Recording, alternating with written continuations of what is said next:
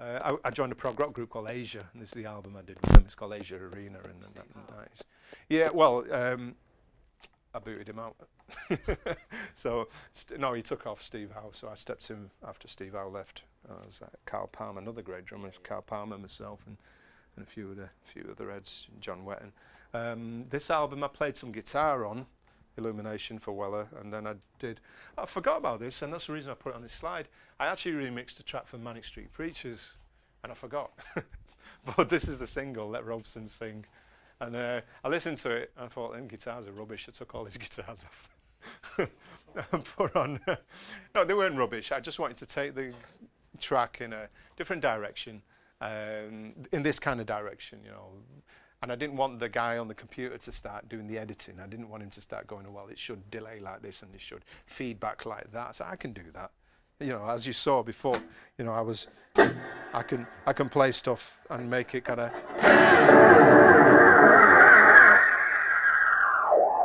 you know, I can do my own feedback effects as such, or reverse stuff as I'm playing.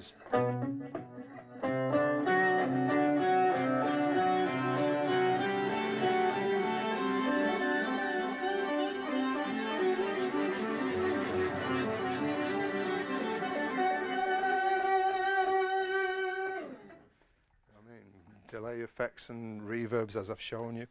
But anyway, then I started getting awards for doing nothing. I don't know what the guy phones you up and says, "Oh, you've been nominated for the Pakistani Achievement Awards, and can you turn up at the Commonwealth and wherever, the India House anyway, it's the Commonwealth, it's near 10 Downing Street, isn't it? And they give you a piece of glass, and you're like, nice one, mate." A bunch of guys sat there in the suits, and yeah, and you're like, yeah, top one, mate, cheers. Top balls this tonight, you know. Your missus is looking sweet, Bob. But what else can you do, you know? Then you're starting to get on magazines and stuff. There's me halfway below Slash. You know, this is kind of, you start running these adverts and you're being associated with. That's another thing, you know, in terms of your work, the association sometimes can help you. And I don't mean that you should go overboard to like stand, you know, photobomb people in pictures and whatever. But I mean, be clever about who you're working with and think about, is it advantageous or is it detrimental to your brand and to what you're doing in the music you're doing and things like that. But I mean, I didn't choose that, but Marshall led to it. So their own magazine, it started leading to, you know, these kind of things. Adverts, stupid face. But I'll show you this ad because when I wrote the songs for the first Ian Brown album, Unfinished Monkey Business, I started using the 4-track Porter Studio on tape, and I wrote Unfinished Monkey Business on a cassette tape. The actual master is a cassette tape. And so I was doing this advert to show kids that you can make music that can sell and make you money out of the most an affordable item, like, you know, 80 quid, 90 quid Porter Studio on a cassette. As we was talking about phones and things like that, you know, for writing with. Again, more adverts, and all the top dogs are there, and then somehow this kid from Longsight's in there too, next to Yngwie Malmsteen from Sweden, you know, the fastest flipping neoclassical geezer. There's me, I told you, sticking out like a sore thumb in some award ceremony, and they're all bored out off their heads. So my life was like this, you know, just every room was just guitars for me. Just ended up people giving me guitars and whatnot. And this is in Jerusalem. Next show with the British Council. This is actually in Jerusalem, the old city, playing for these little kids. And it took me about 3 hours to get through all the security and the Israeli forces stopping me from getting in. They wouldn't let me pass, and oh no, you got to take those shoes off, and you got to take the tires off your wheels and of your car. You got to carry that shit and all this kind of thing. It's crazy, crazy world. But when I actually got into the old city in Jerusalem, it's like, whoa, check this out. This is history. This is where all these faiths began, you know. And you can see there's the tomb of Jesus up there and whatnot, and it's an amazing place, Jerusalem. It's such a shame, you know, the politics, and there's these poor people in there, and they get nothing.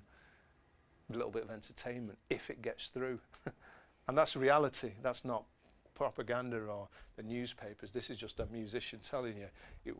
They destroyed my gear going through security, and then when I got there, whatever I had that still worked.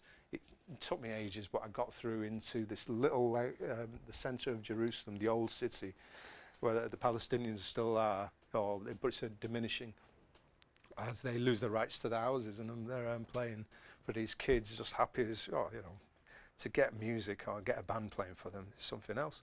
That's just on the rooftop, looking out across Jerusalem. That's the sarod. That's the instrument I'm teaching myself off YouTube. That's YouTube for you, eh? YouTube can teach you everything. It's an awesome instrument, just fantastic. It really tells you about acoustics, about reverb, how resonance and drones and how sympathetic strings work together to create natural reverb. When you don't, to amplify it is almost sacrilege, but if you can achieve the instrument, I mean, this is about your miking techniques really, that if you can achieve the same quality of that instrument, that's what really matters, because if you heard it unplugged, you'd go, wow, what beautiful sound, listen to strings, they're playing themselves. That's why you get guys that, they spend half an hour tuning, and they look at each other and go, ah. When they finish, that's just the tuning, Simply Red, 1987, they bought me 15 Italian suits. Showing off, they were going, we're going to take you shopping, we're going to show you clothes you've never had. Anyway, whatever. Then I got an invite to Buckingham Palace from the Queen. It's the funniest thing ever. I'm in London, seeing some bird in London I was going out with at the time, and then my dad phones me up. I think, oh, it's my dad, what am I going to say? We're going to have to. And he phones me, going, what is these? There's a letter here from the Queen. It was packaged properly, embossed and everything. It's from the Queen. He says, I said, wow, open it, Dad. And he goes, oh, I already have.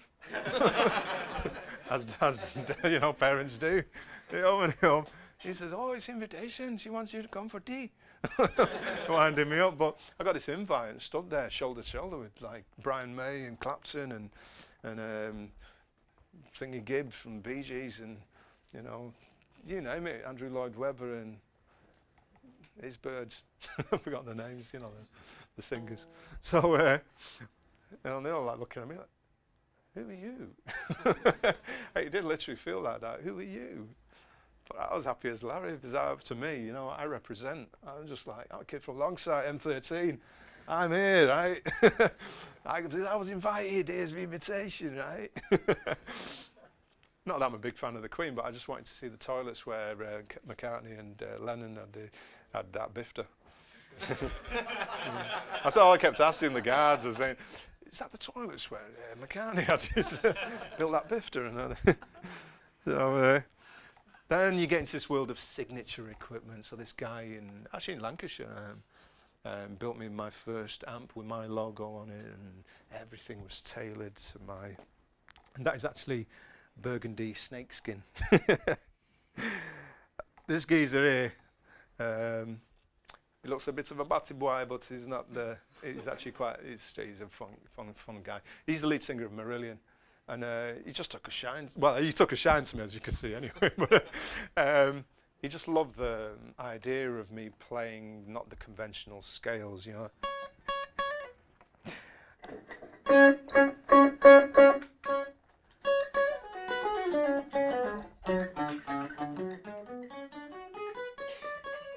I rarely tend to play conventional, because everybody knows the notes. Those kind of, especially guitarists were notorious for, who doesn't play? What pub do you not go in? And and that's what you get. So, but now your worlds are different, aren't they? Because you go, which is the right scale for this tune? And you pick the right scaling, or you make one up, or you get to arpeggiate the notes within a grouping that you like, and that's fantastic. See, I'm a converted guitarist, as you can tell. I try to keep an open mind. I'm not the person that, oh, music is rubbish because electronic music, it's not really music, is it? That's absolute garbage, The fact that the interface has changed doesn't make it rubbish. It just means that the creative mind has a different set of tools. And that's what you've got. You've got a different set of tools for letting your creativity out. And you're getting complex within the control factors, you know, like I was saying, the assignments and the real-time movement of any parameter. How easy is, I don't know machine too well, but how easy on Ableton is it to assign, you know, any parameter to a movement? It's absolutely amazing. I'm just flabbergasted because it took me ages to be able to assign things. Sorry. I mean, these boxes here, these Eventides, that is actually in a parallel mixer.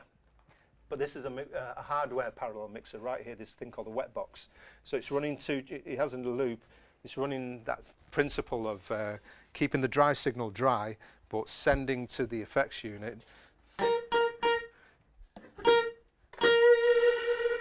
I mean, it's the quality of those reverbs on there, you know.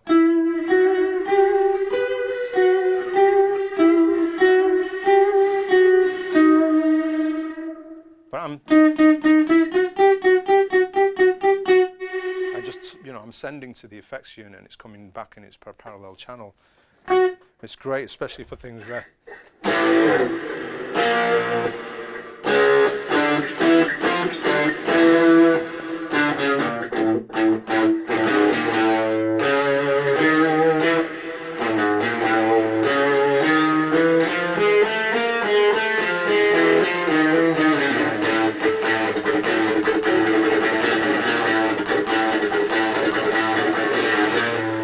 Very strange scale that.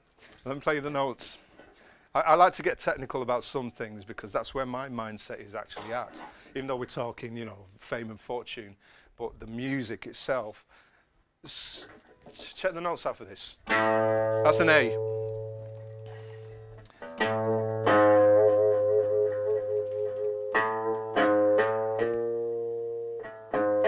I'm just playing around them so you can get the feel of the tonality of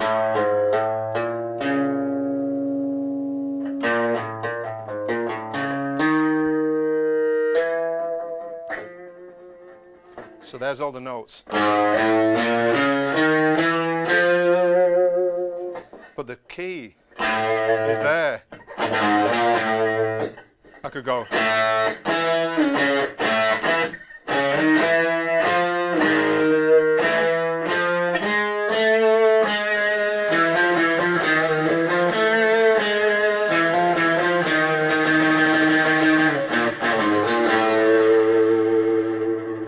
Scale that, and I don't know the name of it. I nicked it off a film. I nicked it off a Bollywood film. It was a beautiful film with the soundtrack written by A.R. Rahman, one of the greatest composers from India, who's getting, you know, film credits left, right, and centre now, film scores all the time. But the beauty of this is, you think it's in A, but I could play a semitone up. One semitone up from there, and you'd recognise. So it's easier this way to just go.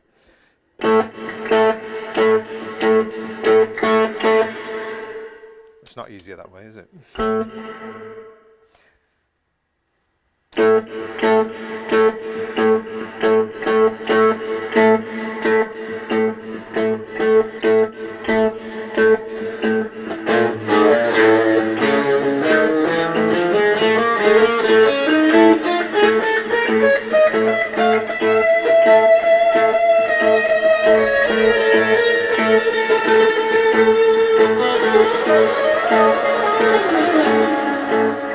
Right, this is what I want to show you.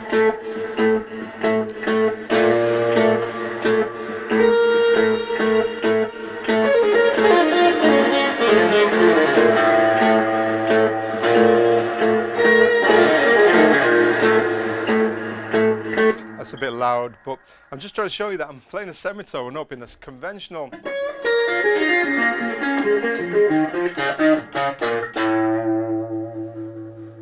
And it's only because I drew the notes out. I drew a neck and I put the notes on, and I said, hang on, that looks like a pentatonic shape.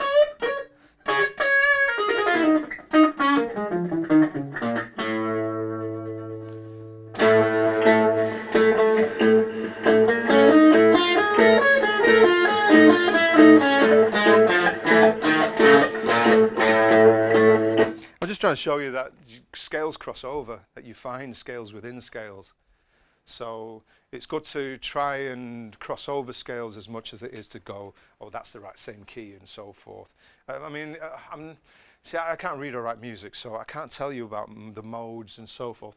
All I know is that, yes, they do kind of go, well, here's a scale, but if you start the scale on the next note, and it becomes another scale, and another scale if you start on the next note, and that's how you get them. But different countries have different kinds of scales and ragas, and sometimes they're the same, but they're actually just missing out notes. So maybe you could try, when you're playing your melodies and so forth, try missing out notes instead of putting all the notes in of a scale.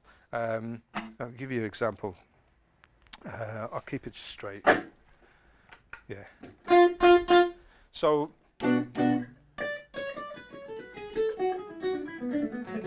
okay, everyone knows that kind of sound.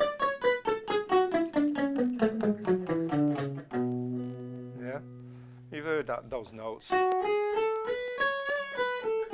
Now I'm going to miss out that note, and I'm going to miss out and that note. I'm going to miss that out, and it's going to sound like this now. It's jumped to there now, isn't it?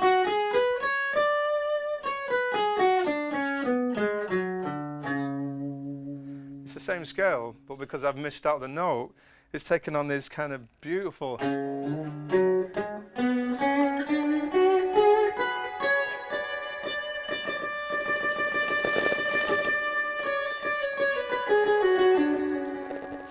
And the application is what it's about. I mean, if I just play something, let's go back to, so, you know, conventional rhythm.